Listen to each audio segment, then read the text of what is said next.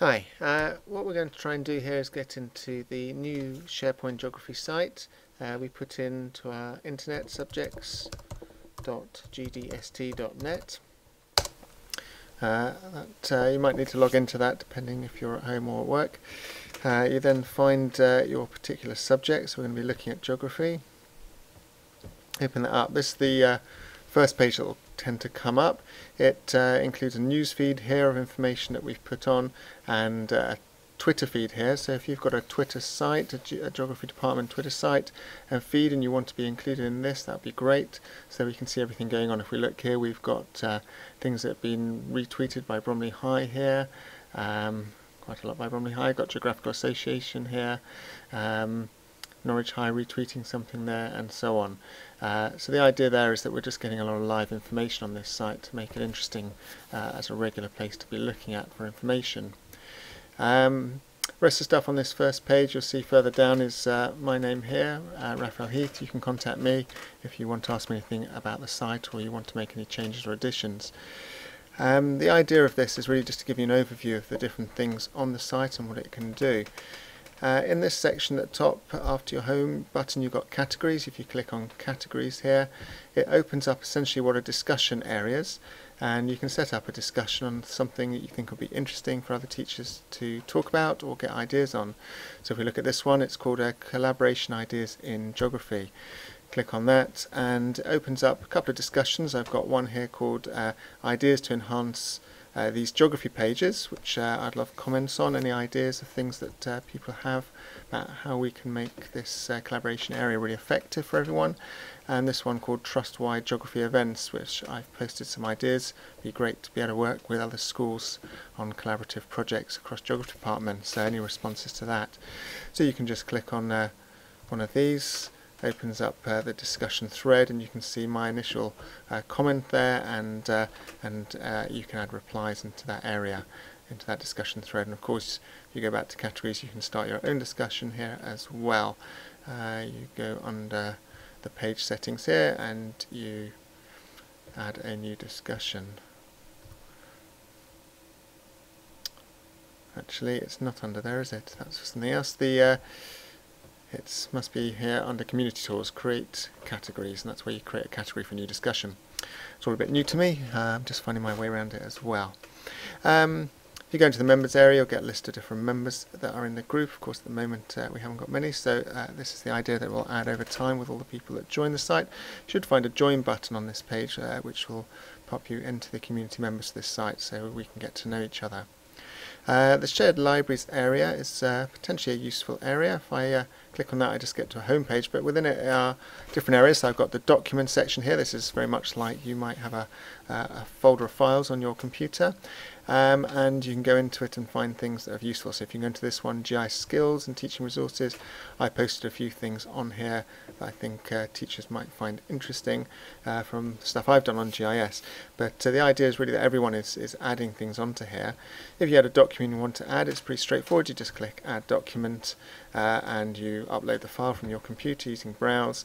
And really important to put comments in here because that'll tell people what the file's about, because just from the file name it might not be very obvious. And those comments go into this section here where my cursor's hovering over now, so that tells people what the file is about before they open it, gets them a sense of if it's any use to them. And you can see I've sorted it into some folders, but these folders again under this section at the top here where it says files, you can click on and create new folders and so on. And obviously we need to think about how we organise this section, so any ideas of how we might set it out, lay it out, then let me know, or just change things as you require them so that we can keep this neat and tidy. And any documents you've got to add, that would be great. Underneath it is videos. I'm not sure how much we'll use this. I did a test here putting a video on, but there are other ways of, we use a lot of YouTube videos, for example. We can just put links to them. I don't think we need to put them on this site. But anyway, it's something to think about if people have videos that will interest people, things that are being done, that's a place to sort of upload them. And similarly for images as well. Again, I'm not quite sure yet how we might use that, but if there are thoughts about that, let me know. And finally, links, pretty self-explanatory. Again, this is just for internet links. So if you go to, let's say, quizzes and games, I put a few folders on here. These are links to internet sites I think will be interesting. You click on them and it takes you to the website where there's some interesting kind of games and things on. So if we can all add things we know and find to there just by clicking that, add a new link. Pretty straightforward. You type in the website description and notes about it. I'll just cancel that for a moment, and that will go in as a compiled list for everyone to benefit from. Next section here is called Wiki. Wiki is essentially the same as kind of Wikipedia, a chance to add pages of interest. I put one here, best geography apps for mobile devices. That's my first idea here.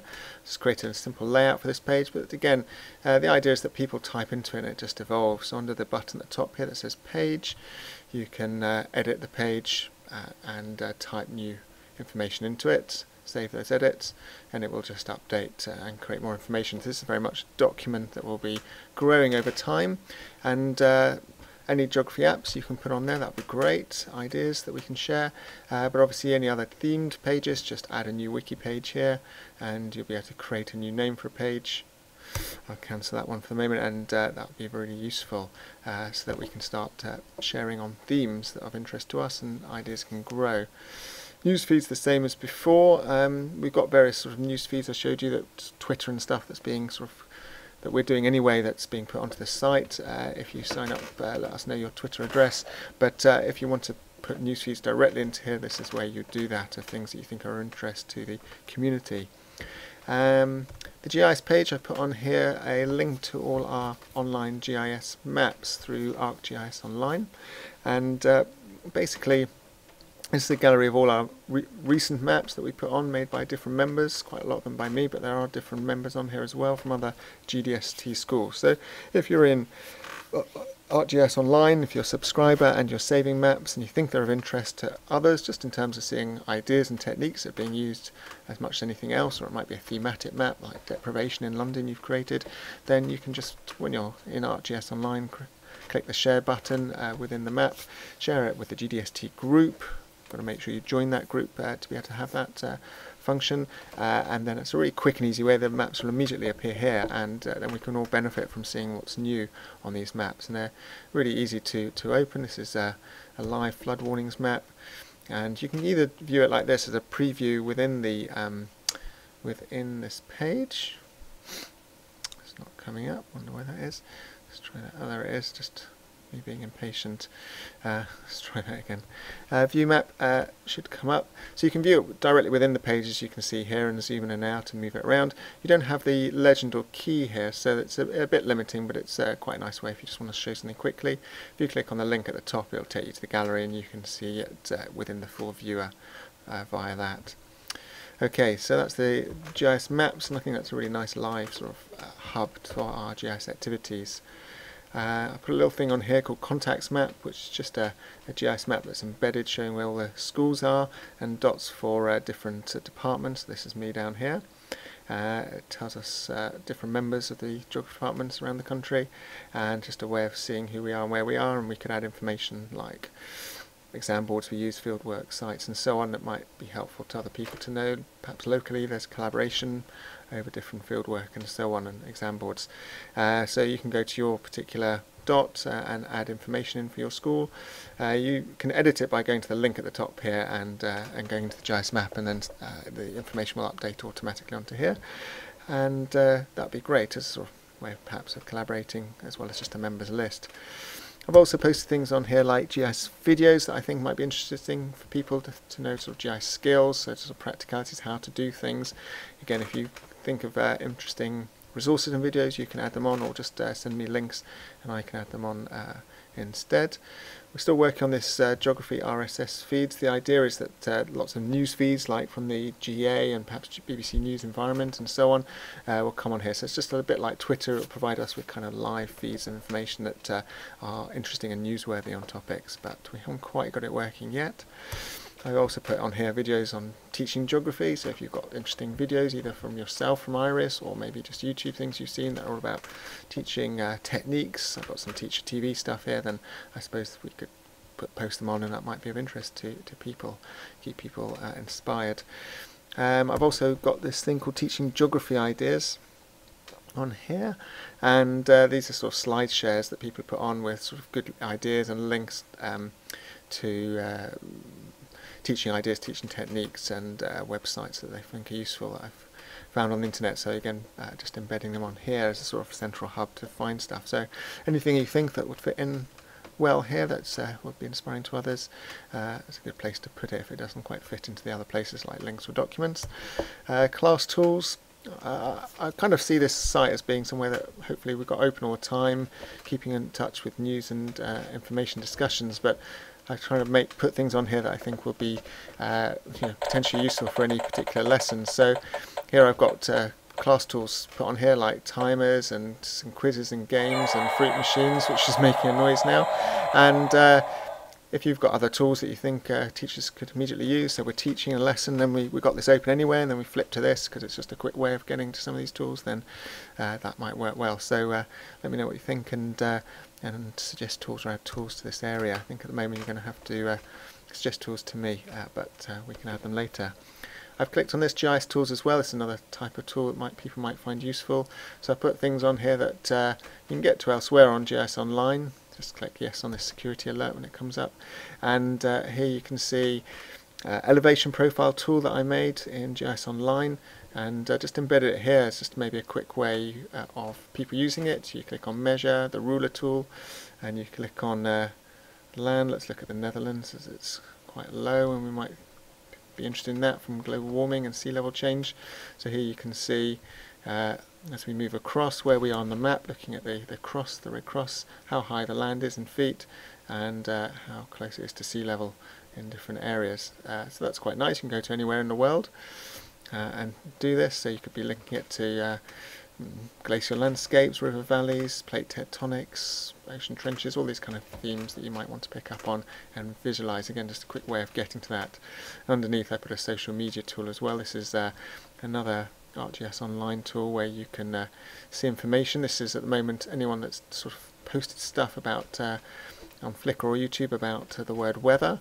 If I click on the points, you can actually see the information come up. You can click on it and you can see different things that people have put on, some of which might be more relevant than others, and may have interesting things to look at and watch even within YouTube. So a good old Welsh weather there. Don't know what that's about. You can also change the keyword. So if you want to change the keyword on the cog here, you can change it to a theme. Things like when floods are coming up or snow events in the UK, you change the word here, and then it will bring YouTube or Flickr or Twitter, if you sign in, themes that have been posted and located on those themes. So when flooding comes up, that's quite interesting, and it's just a different way of your students looking and viewing information. Density maps quite interesting, just a way of showing social media discussions on themes. So you might want to have a play with that. Other things I put on, we're still working on trying to embed Google Earth on here. It works in Chrome but not in Internet Explorer, so I won't open this at the moment, but the idea is to have an embedded Google Earth here. I put this thing called Essential Live Websites on here as well, and if you've got ideas of different websites that can go on here, just let me know of things you think will work. Again, we can get to all this online, but it's just perhaps a nice idea of having everything kind of in one place. Well, not everything, but a lot of things easy in one place. So this is, I put Gapminder on here so that here we go, it's just loaded, and it's just really the actual website itself. You've got full functionality of that website, but just a quick way of getting to that, and you can change the data as you normally would on there. I put worldometers on here. It's quite sort of fun sometimes just to cross across in a lesson and say on a theme like population or income or globalization or environment or something, and look at this worldometers one. And I've also finally put a link to 3D cities panoramas here website as well, and this is where you can just put one live panorama on just to embed it, just not live, sorry, whoops, going too fast, making everyone dizzy. There we go. So you can see what a panorama looks like, how it works. Imagine doing glacial landscapes here on this view of Snowdon, discussing the views, and link to the website here. You can click on any of these and open the different panoramas that are available, and I can imagine that's nice and teaching. And again, just putting everything in one place, or a lot of things in one place, I think could be quite useful. So any thoughts or views on it would be appreciated. Any ideas for the site, how we can develop it to make it useful. As I say, the way I see it is it's designed to be as much as possible a one-stop shop that we can find really useful, that we have open all the time in the background, that we're sort of keeping in touch with on a daily basis or so, contributing your thing to as and when, but also just finding it useful generally for our teaching as a quick way to access stuff that we might find useful. So any thoughts, ideas, just email me and just play around and add to the site. So I hope you found this little tutorial